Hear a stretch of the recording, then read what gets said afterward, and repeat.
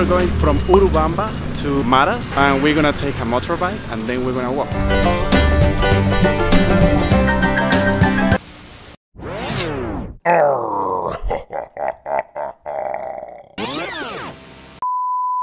So I'm here with my friend Luna, and she's taking care of me.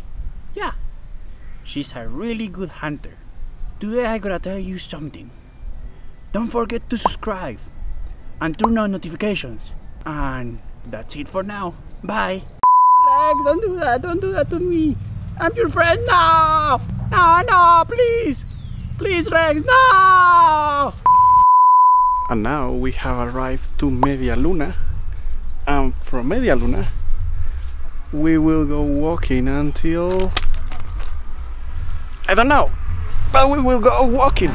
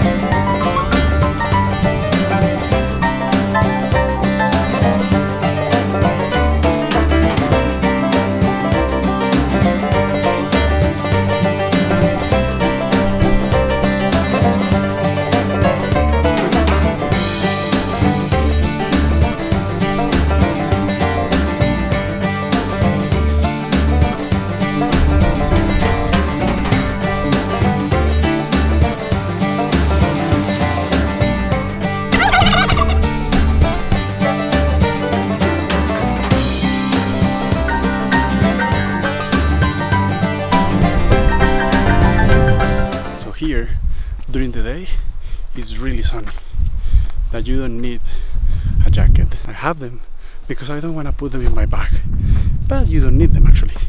But the thing is that you will need them at night because it's really cold. So anyway, you will have to bring them.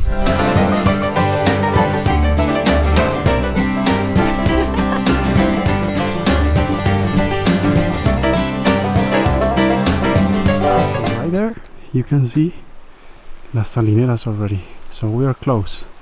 I think it's not going to take us more than 10 minutes.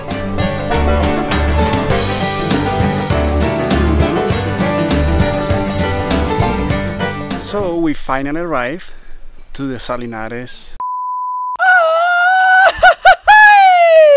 To the Salineras, no. So we finally arrived to the Salineras.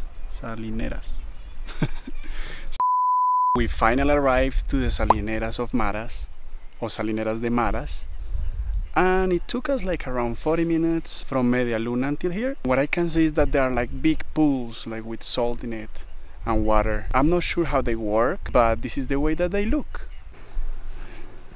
And we're going a little bit closer just to see how they look.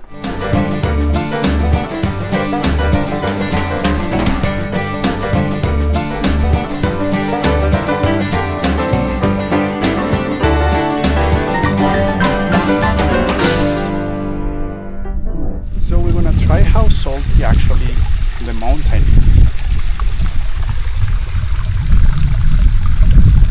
It's not really salty, it's just a little bit salty. And this one is a piece of salt, and I'm gonna try it again.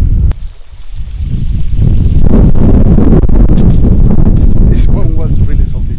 It's real salt.